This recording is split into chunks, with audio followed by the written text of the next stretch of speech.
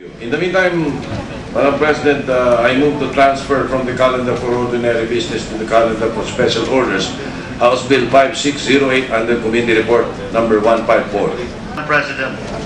Madam President, distinguished colleagues, I have the honor to report to the Senate House Bill number 5608, which seeks to reapportion the province of Palawan into 3 legislative districts.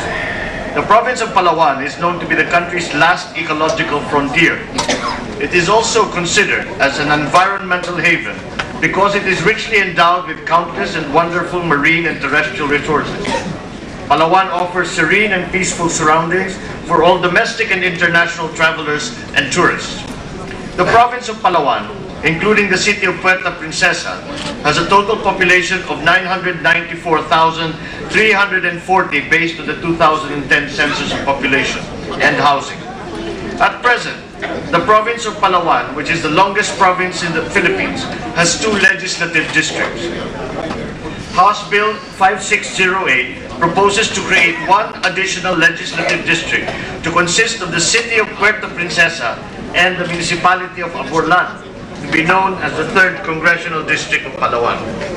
The city of Puerto Princesa and the municipality of Aborlan have a population count of 254,883 based on the 2010 census. Under the proposed measure, the municipalities of Agutaya, Araceli, Busuanga, Cagayancillo, Coron, Coyo, Culion, Damaran, El Nido, Dinapacan, Magsaysay, Rojas, San Vicente, Taytay, and Kalayaan should continue to comprise the 1st legislative district of the province. The 1st district has a population count of 385,593 based on the 2010 census conducted by the NSO. The proposed 2nd legislative district shall be composed of the municipalities of Balabac, Patarasa, Brooks Point, Nara, Quezon, Rizal, and Sofronio Española. The proposed 2nd district has a population of 353,865 based on the NSO 2010 census. Mr. President, distinguished colleagues, the city of Puerto Princesa has been declared a highly urbanized city on July 10, 2007 through Proclamation number 1264 issued by then President Arroyo. The Puerto Princesa Underground River in Puerto Princesa has been declared as one of the new 7 wonders of the world. The Sangguniang Bayan of the municipality of Aborlan have expressed its support for the passage of the proposed measure with the hope that it will bring the much-needed concomitant development to their locality.